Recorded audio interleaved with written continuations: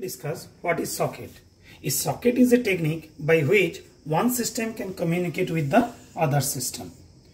We can define socket in three ways. That is the endpoint for data communication. First of all, we'll create a socket here and we'll create another socket here.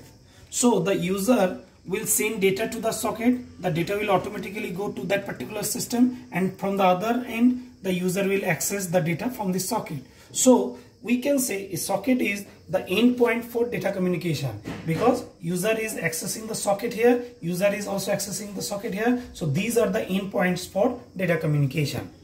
In other way, we can define socket as an interface. Here you can see the computer system can be divided into two parts, user and the network system. Here user is accessing the network system through the socket. Similarly here the user is accessing the network system through the socket. So that's why we can say the socket is an interface between the user and the network system. To identify a system in a network, we need IP address.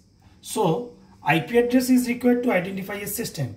But now to identify a process running on that particular system, we need port number.